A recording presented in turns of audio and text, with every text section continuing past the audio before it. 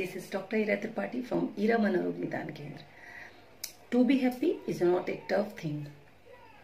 And of course, happiness is not a destination which you have to achieve.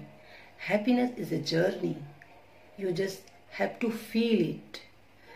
Happiness is within you. You just close your eyes and feel the happiness.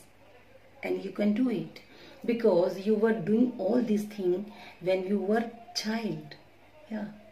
In our childhood, small thing made us happy. Like rain, you have that memories, right? Just a small chocolate made our day joyful, made our dream joyful. Now even crores of rupees cannot buy our dreams or happiness. That means happiness within you. You just start to feel now at time. So bye bye, take care and keep smiling.